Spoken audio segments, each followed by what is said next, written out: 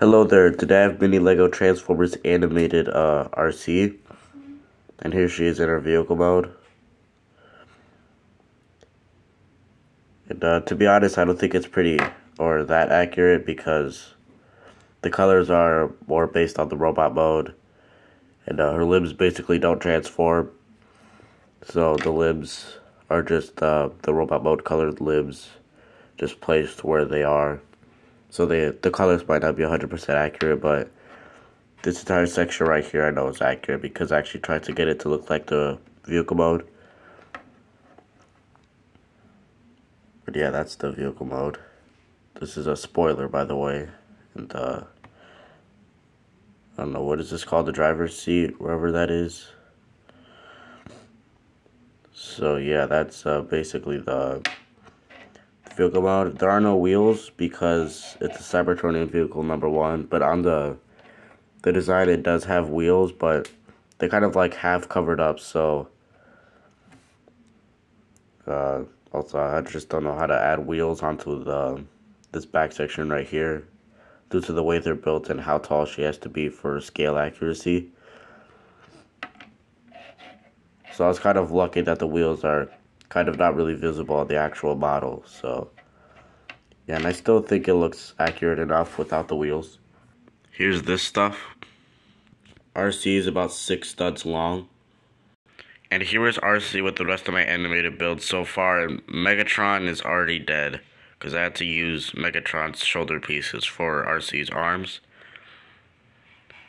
And yeah, Ironhide's dead too. Alright, now it's time for the pretty simple transformation.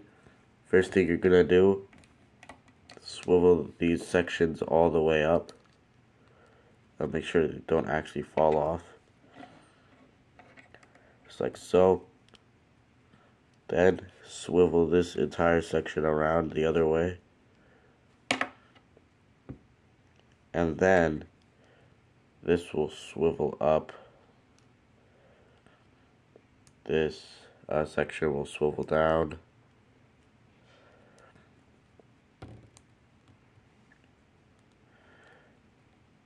And then the little spoiler wings will fold up. But that finishes her backpack. Stand her up. Push the legs in.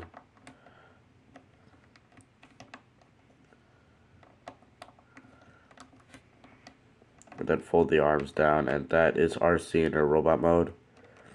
It's a pretty simple but effective transformation, and I think I got the robot mode pretty accurate. So here's Arcee in her robot mode.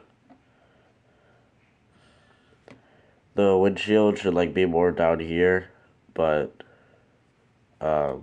just due to how it has to transform and all that, that's not possible, but I think it's still accurate enough. And I think the backpack also compresses really well, and the wings actually end up in an accurate spot too. So that's really nice. So I guess articulation, her arms can go back that far. Her arms kind of hit her hips, but if you move the elbow, then she can move back that far. And she does have a 90-degree elbow forward and backward, but why would you want to do that? And then her head is on a swivel like most of my builds because it's a one-stud connection. And naturally she has a full waist swivel. Her backpack actually doesn't get in the way. Like, it actually just barely hits her hips. Like, but it still does swivel all the way around.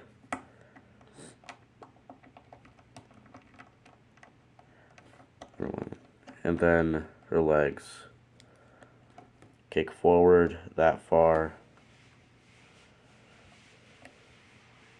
back that far, and the feet have a swivel, but it's not really intended, it's just how the feet are built. So yeah, that's Arcee in her robot mode. She doesn't have any accessories. I would have built her swords, but I don't think she actually uses them in the show. I don't think so. I might be wrong. I don't know, I just didn't build them. Comparisons.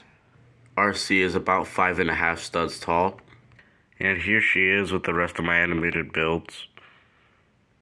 And here she is with this stuff. And I think that's it. So, I'll see you guys next time with mini Soundwave.